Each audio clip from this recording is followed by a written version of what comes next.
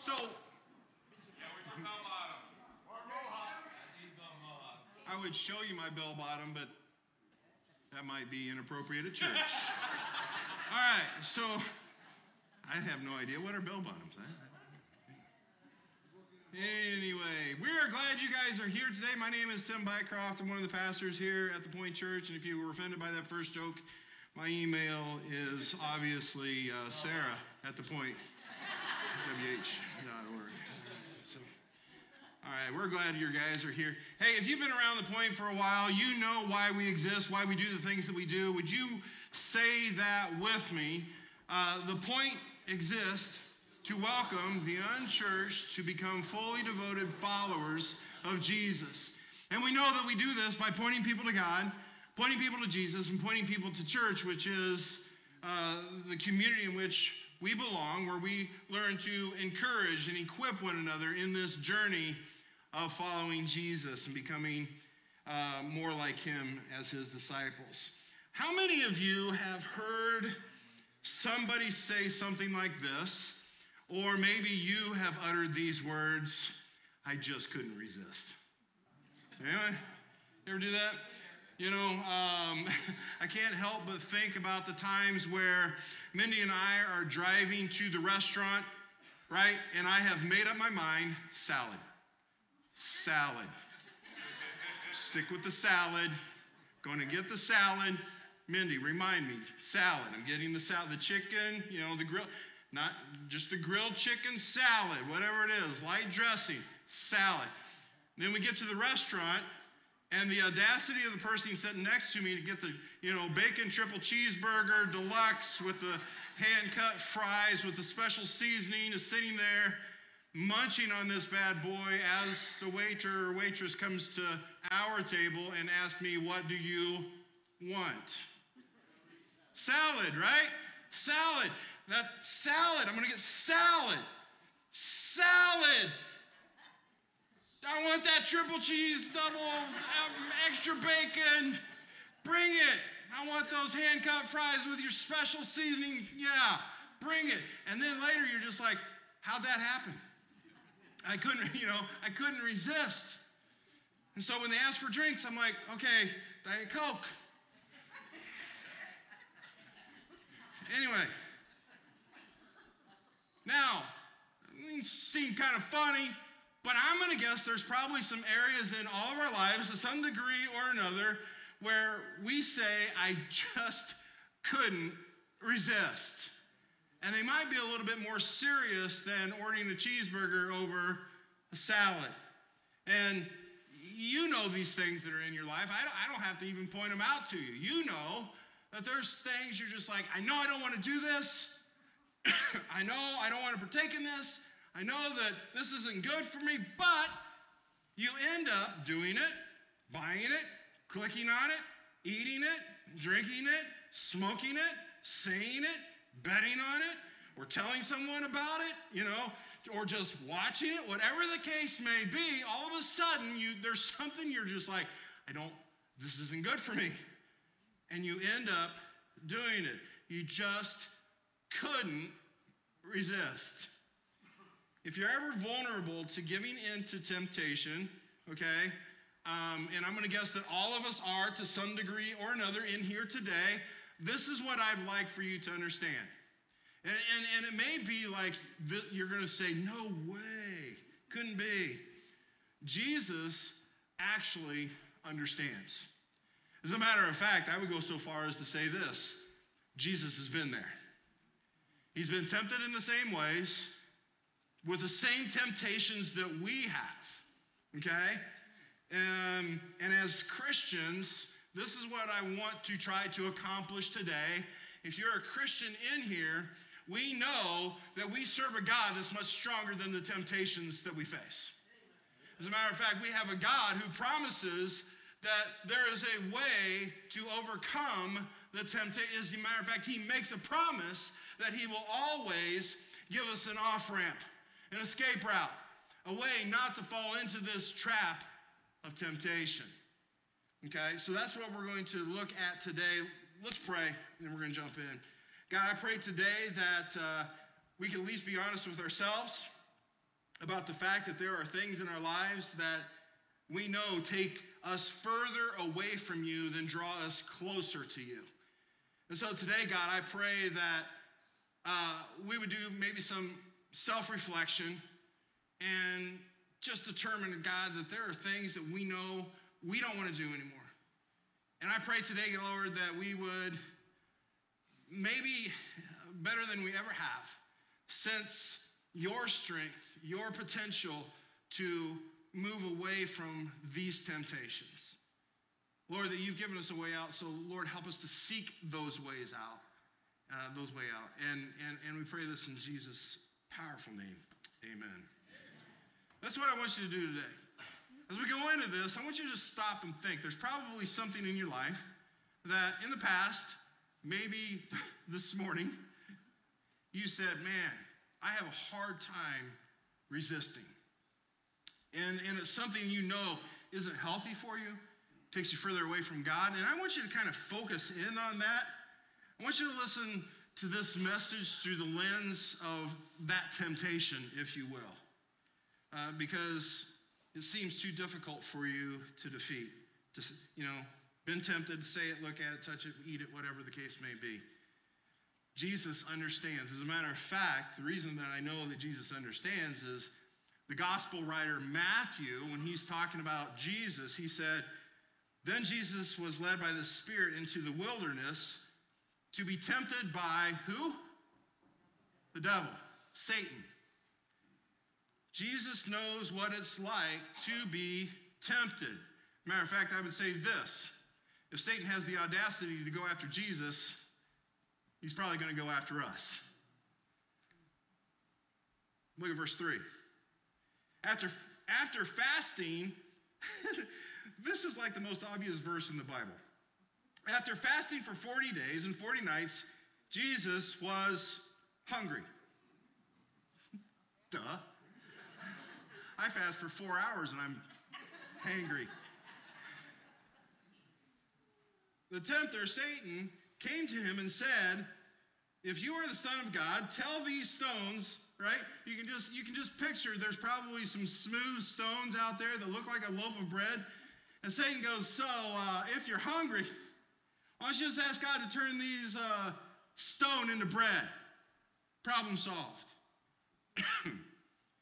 Even Jesus, the Son of God, was tempted by Satan. So that begs the question, what does it mean to be tempted? What does it mean to be tempted? I found this definition. I really like it because I think it really just narrows the focus on what temptation really is all about. Temptation is anything that promises satisfaction at the cost of your obedience to God. Temptation is something that promises, and I would also put in here maybe, temporary satisfaction that takes you off the course of obedience to God. Satisfaction leads you away from the will, the purposes of God. So, for example, you're hurting. For whatever reason, you're hurting, and all of a sudden, there is this lure. There's this lure that you've used in the past to kind of numb your brain, kill the pain, whether it's a drink, the pills, some other drug.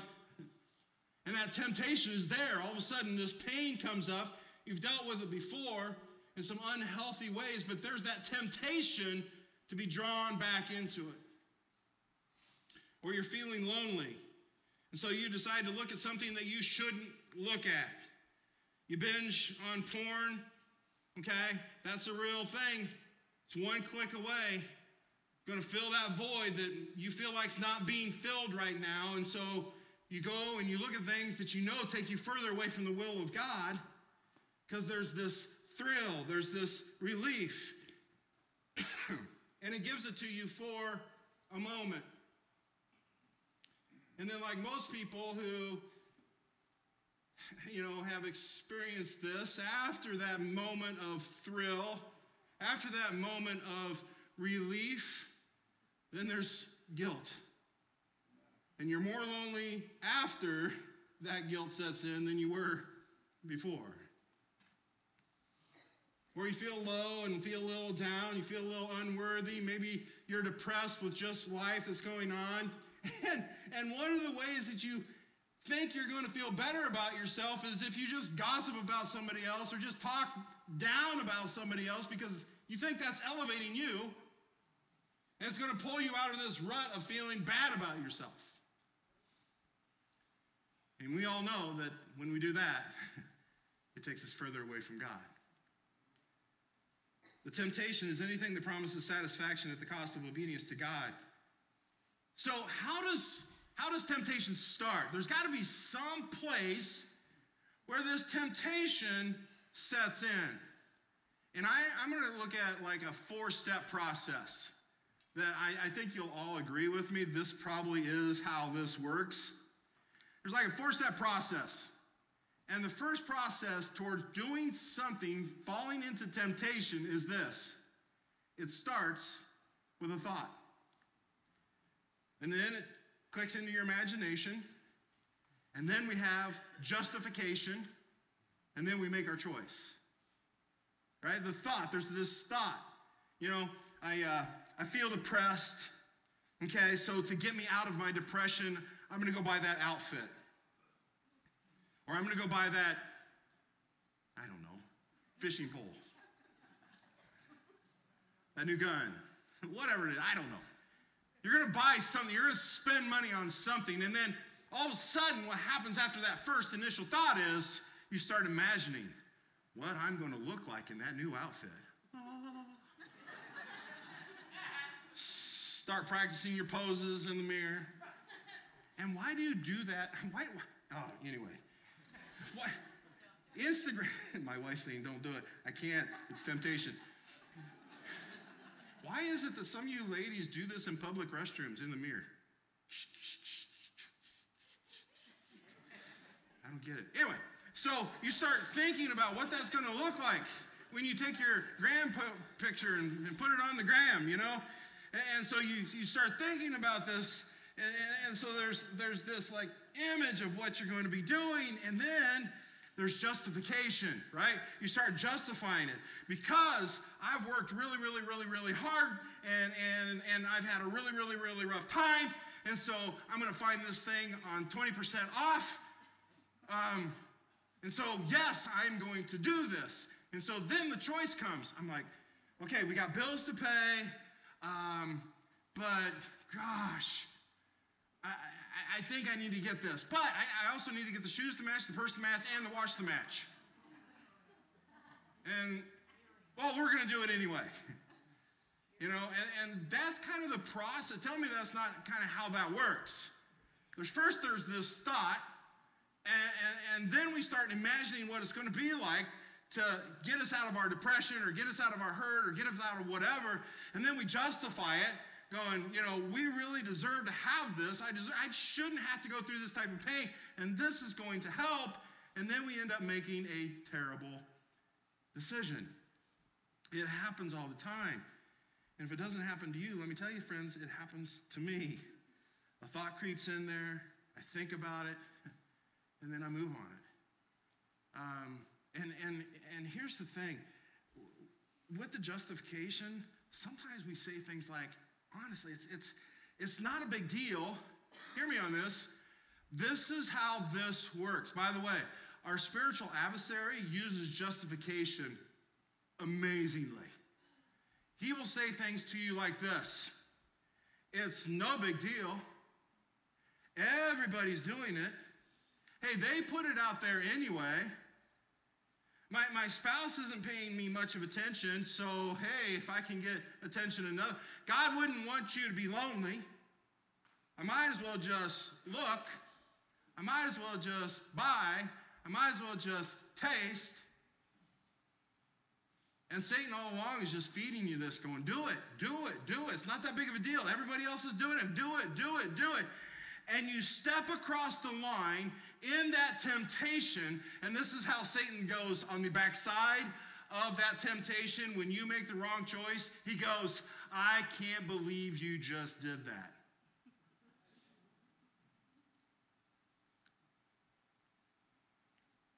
And then guilt and shame and more pain, and you're back further than you were when you first started.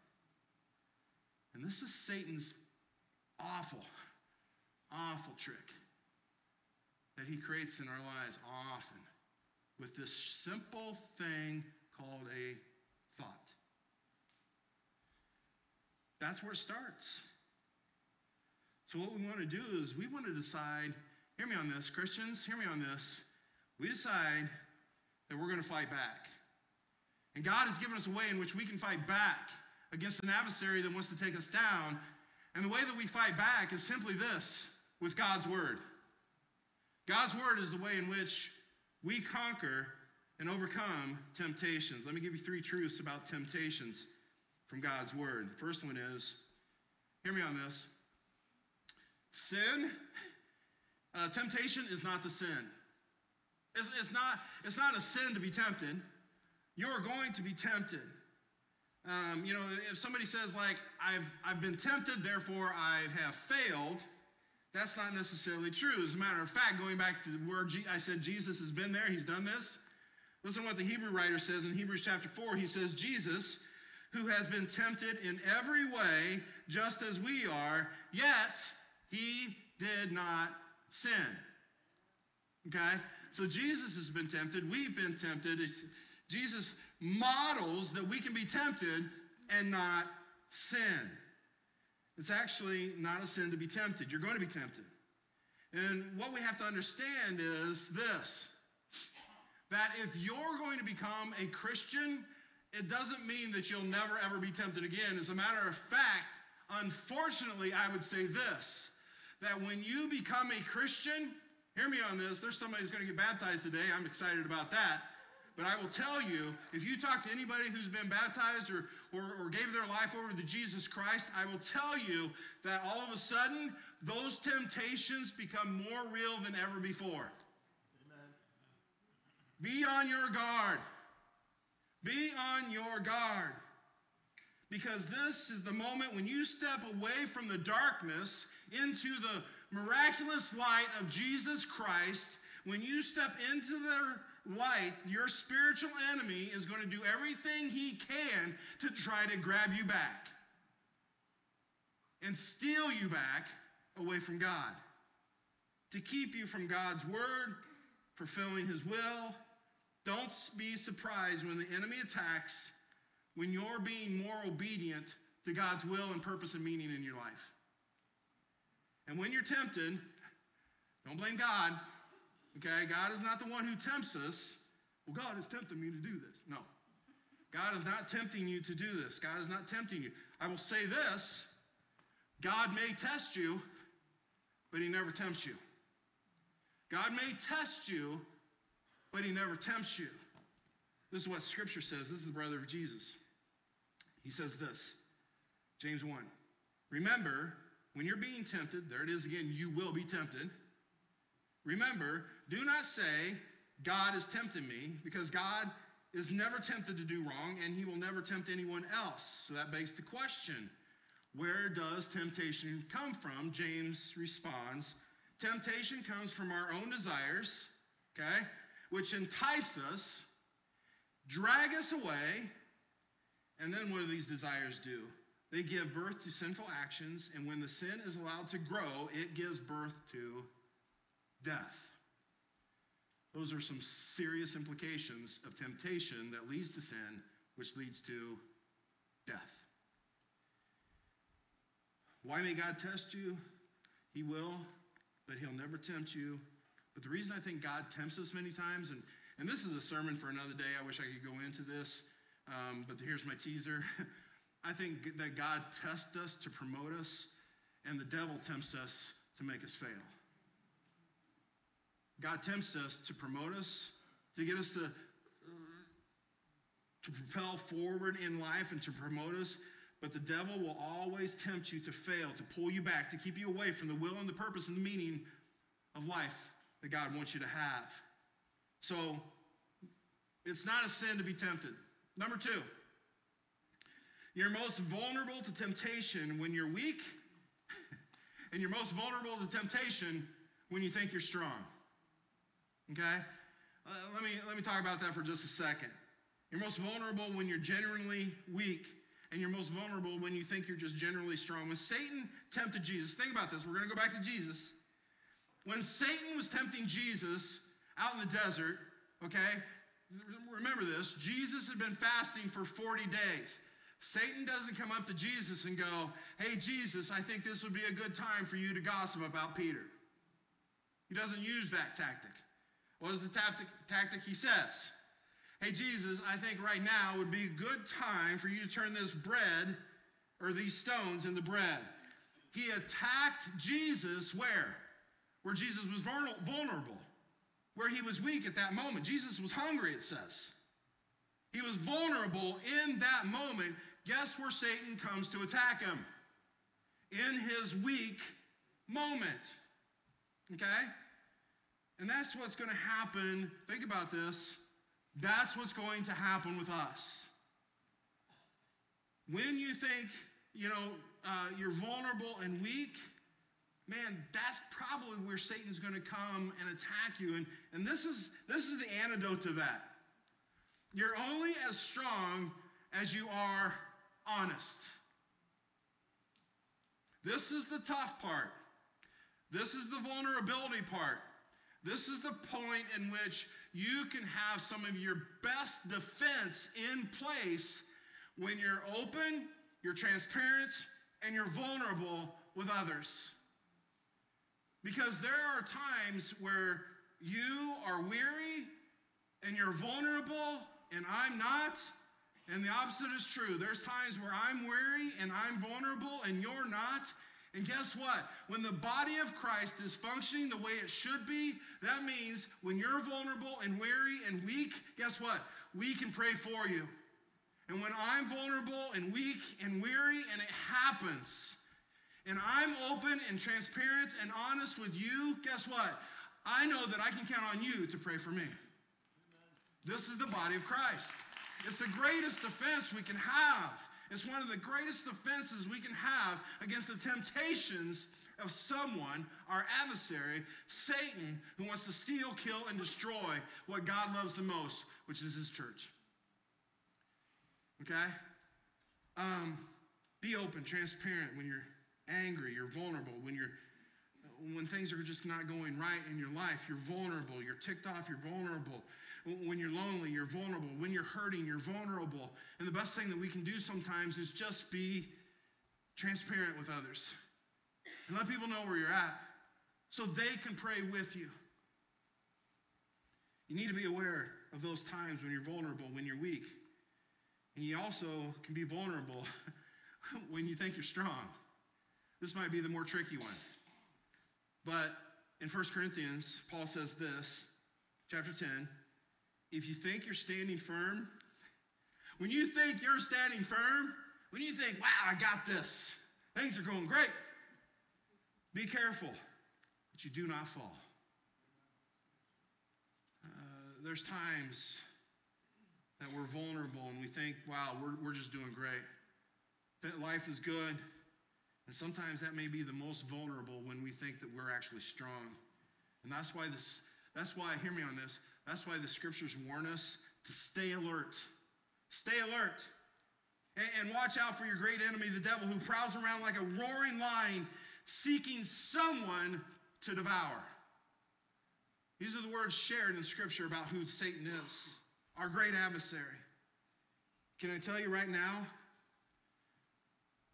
Everybody take a deep breath. Thank you, I needed that.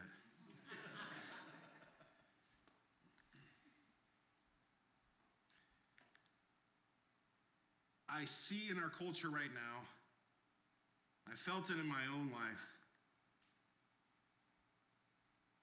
Far too many of us as Christians are playing a Christian game, like a Christian Monopoly game, where we think we carry around our get out of hell free card, and that's it.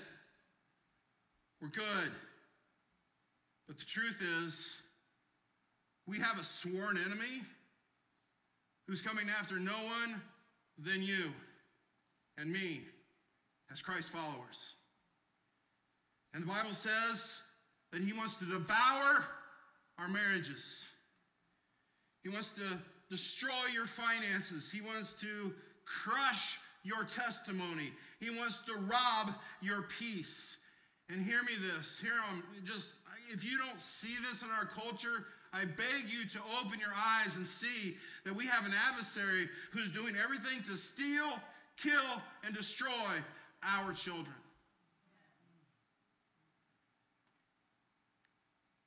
Do you understand this? Because Christianity is not a playground. Christianity is a battleground. And Christians, we gotta stop playing. And we need to go to battle.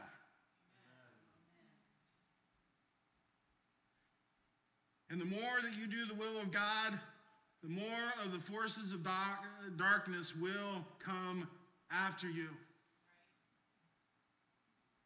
And what hurts the most is many times Satan won't attack you, but he will attack the ones you love the most.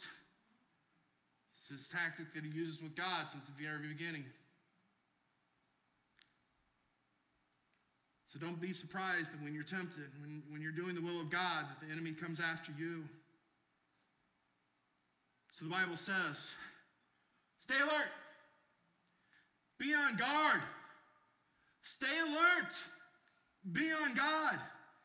Hear me on this. If you know that Satan is coming after you, hear me on this. If you know that Satan is coming after you, shut the door in which he's trying to come through. If you know Satan is coming after you and you see his tactics coming your direction, shut the door. He's coming through. Satan will attack the same door over and over and over and over again. He doesn't necessarily need to come up with a new tactic if you're not shutting the door.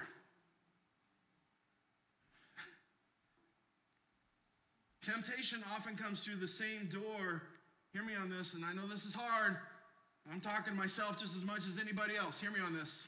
I'm talking to Tim right now. Temptation often comes through the door that has been deliberately left open. Because we don't want to shut the doors of comfort often, even though we know that Satan is using the door of comfort in our lives. Can you just get in your business? I haven't gotten in your business yet. I'm about to. I can tell you that almost every time you give in to something, almost every time that I've given in, that the people that I talk to have given into the temptation, it's never a first time. It's never a first time that temptation has been there. The reason that you gave into it is you've probably given into it before, and you've deliberately left the door open, so Satan's just going to come right back in. And one of the best ways to resist temptation, one of the best ways to eliminate temptation so you don't fall into the trap of sin is this. Eliminate the door. Eliminate the door.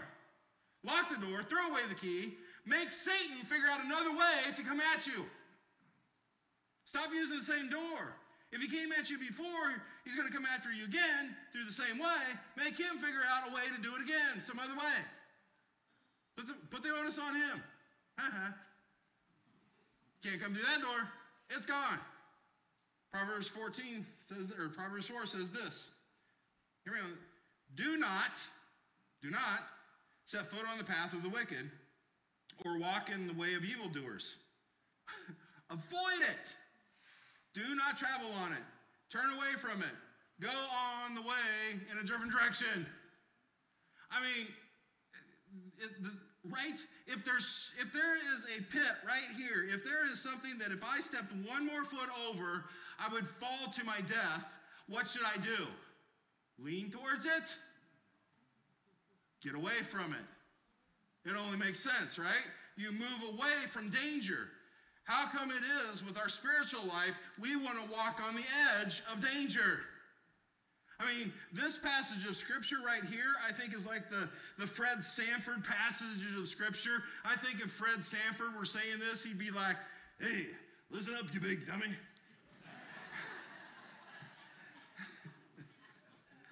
Walk away. Get away from it. You know, you got to pay attention to what's happening around you. See what Satan is doing. Don't go near trouble. Turn from it. Go away. If you know where the devil might be attacking, close the door, run, Forrest, run.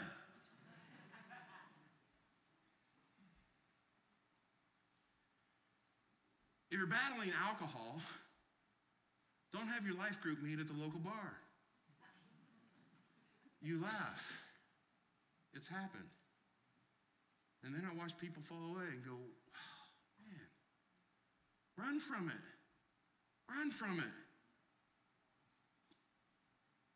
If you struggle with looking at someone that's not your spouse when you go to the gym, in other words, you're going to the gym and you're lusting after someone that's not your spouse, stop going to the gym. Get a video. Do something at home. You know, give a workout app or something on your phone. Do it. Do your workout at home. You don't have to go to the gym and put yourself in that spot. If that is a weakness, if that is a temptation. If every time you get on Instagram, you know, you get on the gram and all of a sudden you're more upset when you get off of it than when you got onto it. Because you're jealous of what other people are doing. How do they have this? Why don't I have that? Look at their life, which is probably just pictures of imagery that's not even true in their life anyway. Or a bathroom mirror. Stop going on the gram. Delete. You can't, hear me on this. I know this is, you're going to think I'm making this up. Did you know that you can delete apps off your phone? It's true. You can. And your life will probably be better. Right? This is such an enlightening story.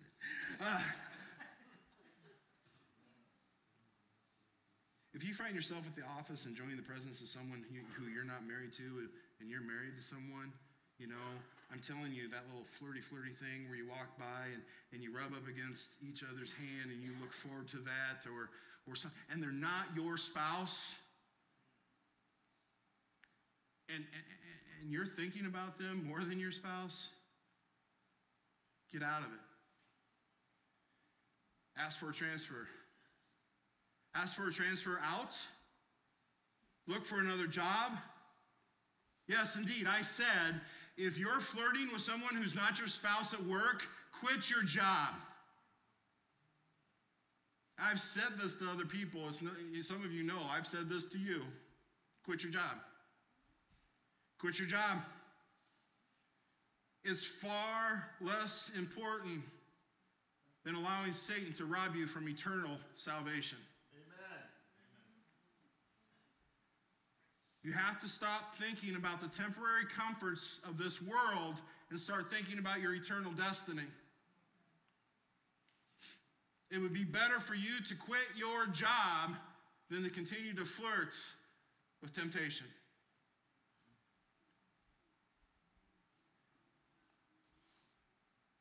I might be looking for another job after this one anyway.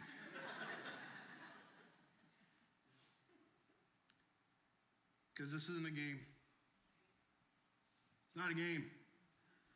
And Christians, we have to stop playing a game and get into the battle. Don't mess with it, turn from it, avoid it, walk away from it, go away from it. One of the best ways to resist the temptation is to close the door completely on the temptation that Satan has used in the past. Whatever is within your power to shut the door to, shut it. Shut it. I know that when I preach a sermon like this, I have had people come up to me and go, Tim, you're giving Satan far too much credit. Do you fear Satan? Honestly, I don't. As a believer in Jesus Christ, I don't fear Satan. I really don't. We should never fear Satan, but I will tell you this. I do respect the fact that he is a formidable enemy of God and will do everything he can to rob, steal, kill, destroy, maim that which God loves the most, which means he's coming after us. Therefore, why would I resist a temptation in the future if I have the power to eliminate it now? Come on, tell the truth. I'm trying. So, it's not a sin to be tempted.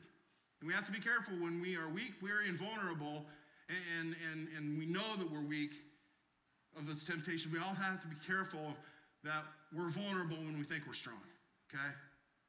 Here's the last thing. Here's the good news. God always, hear me on this, God always gives us a way out. God will always, no matter what we're facing, he will always give us a way out of the temptation that we're finding ourselves in. Listen to these powerful, life-giving promises of Paul in 1 Corinthians chapter 10. And God is faithful. He will not let you be tempted beyond what you can bear. But when you are tempted, he will also provide a way out so that you can endure it. Okay? Our God is. Who is our God? Our God is faithful. He is good. He is righteous. He is pure. Our God is faithful through and through. And so when he says, I will always give you a way out of this temptation, guess what he's going to do? He's going to give you a way out of this temptation. He's always going to give you an off-ramp, no matter what it is, where you're facing, how many times you faced it. God will always give you an exit strategy out of the temptation that you're finding yourself in with Satan.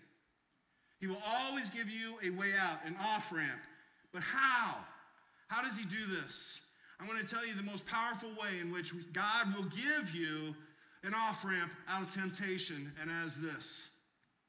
Guys, we've got to get into his word.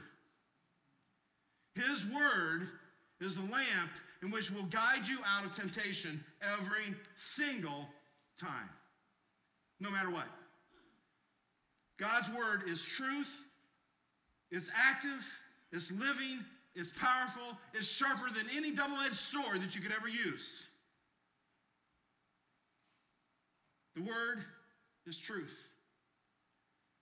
And so you work the word in your life, and you live the word, and you internalize the word, and you memorize the word, and you internalize the word, and you meditate on the word, and you use the word to fight back against Satan and his temptations in your life. When these thoughts start coming in, when those initial thoughts start coming in, you cover those, you completely cover those temptations, those thoughts with the word of God. This is how Jesus did it. Let's go back to Jesus. Jesus, he's in the desert. It's 40 days. He's hungry.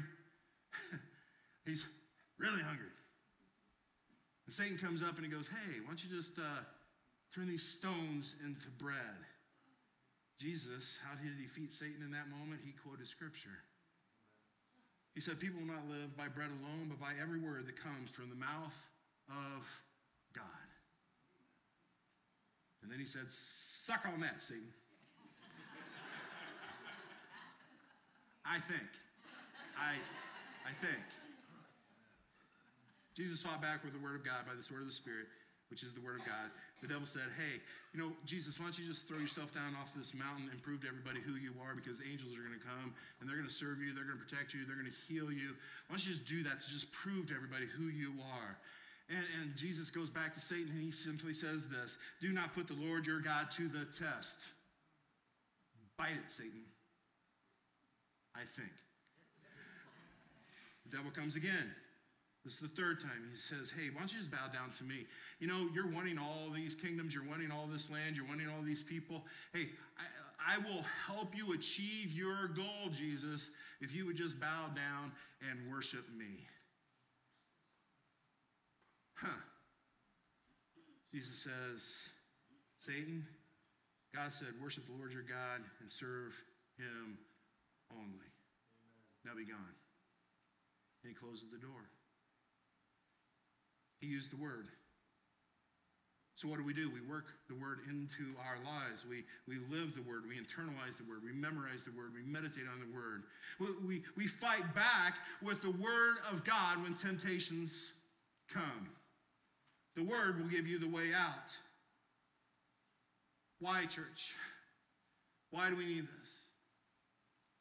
Because I'm seeing in our world today the draw, the temptation to move away from the obedience of God into the comforts of this world. And the world belongs to Satan. And we belong to Christ. And so we need to be alert, be alert, be alert. Saints, be alert. Believers, be alert that the devil is roaming around like a roaring lion trying to take you down, take you out, put our lives of our kids in danger. Lying to you, lying to them, lying about our marriages, trying to talk you out of the will of God and the promises of satisfaction and fulfillment that are so temporary, thinking those are what you can rely upon instead of who God is in your life, the Holy Spirit empowering you, providing for you, giving you the peace that passes all understanding. Satan wants to say, hey, I've got something better. And he doesn't. He just doesn't. The cost of your obedience to God, he's attacking. Be alert, be on guard. Satan attacks. He tempts. We justify. He helps us with that justification. He pushes us towards those bad decisions, and then he says, what a fool are you? And you're trapped in that cycle of guilt and shame and sin and pain. Right? And this is not where we want to be. We want to be in the life-giving Word of God. Here's the thing. We're all going to fall into that trap. Can I just say that? That we're all probably going to fall into that trap of thoughts that move to imagination, that move to justification. We're all going to make choices. And sometimes our choices, and probably far too often our choices, are sinful, and they move us away from God. So what do? Can I just say, we need to have a sorrow inside of us? Can I say that? I think we actually have to have a sorrow. We don't talk about that enough in our churches because we want the joy down in our heart. I get it. I do too. But I think there's a point in which we all need to also have a sorrow in our heart. Now there's two kinds of sorrow. There's a worldly sorrow. The Bible talks about this. There's a worldly sorrow. And that worldly sorrow is simply this. Dang it, I got caught. Man, I really wish I wouldn't have done that and got caught.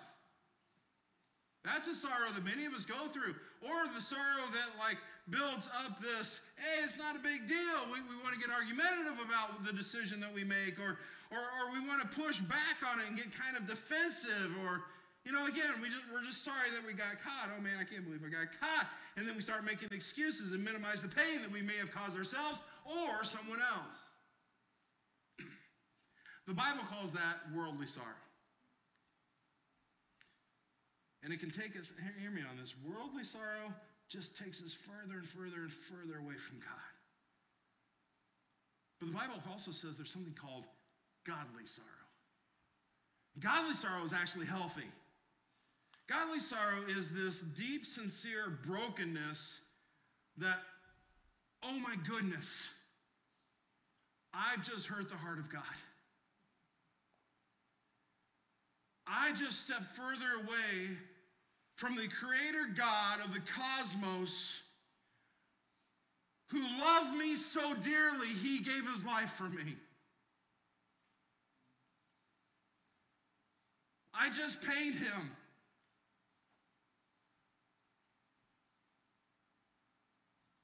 What that is repentance.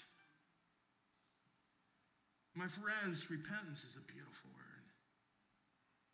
It's an amazing word. We've used it to beat people over the head, but I think it's a lovely, beautiful, amazing, powerful word, which simply means this. You have a godly sorrow that says, I know I got caught up into the temptation. I succumbed to that temptation, and I am so humbly sorry. I don't want to do it again. That's the heart of repentance. God, I'm sorry. God, I'm sorry. And I don't want to fall into that again. It's a repentant heart. It's a godly sorrow. And that godly sorrow ultimately is what leads us to that pure joy down in my heart. Because it leads to life. Paul says this, godly sorrow brings repentance that leads to salvation and leaves no regrets. But worldly sorrow only brings death. Godly sorrow leads to salvation and leaves no regret, but worldly sorrow brings death. Man, here's the great news that even though we have thoughts and we have imaginations of, man, if we would just do this, I would feel so much better about myself. I would find that satisfaction. I'd find that contentment. I would find that joy. If I just did this one thing, then Satan brings our imagination to a boil and we start thinking what our life is going to be like.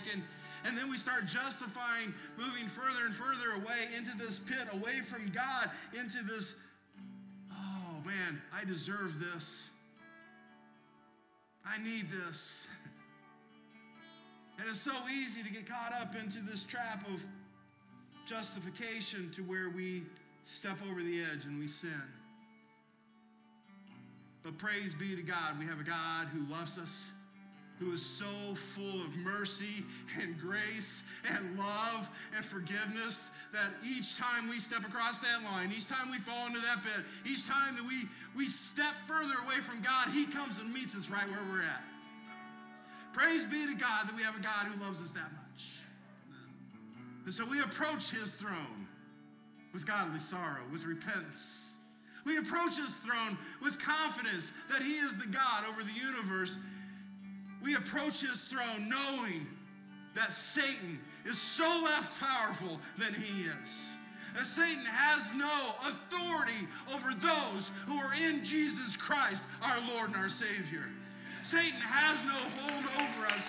Sin can't hold us. Death can't keep us. And we will spend our eternal life with Jesus Christ, our Lord and our Savior, the God of creation, who loves us, who cares about us. So I pray, let's pray. God, strengthen us, encourage us, give us eyes to see, hearts to hear, hearts to know your love, your grace, your mercy. God, I pray today that the church would know that we're not on a playground, we're in a battlefield. And that you've called each and every one of us into the battle. The battle for our lives, the battle for the lives of each other in the church. Help us to be responsible for each other in this church. Help us to be responsible for the kids that are in our care. Help us to know that you are the one who gives us the strength, the power, the peace, the perseverance to carry on the battle that you've called us to. God, I pray if there are people here today that have said, man, I have succumbed to that temptation far too much. God, that you would demonstrate, that you would reveal to them that it's never too far. You've never gone too far, that you can't come and grab us, God, and love us and forgive us and demonstrate your grace on us. God, we pray that you would just reveal your Spirit to us today, the power of your Spirit, through your Lord Jesus Christ.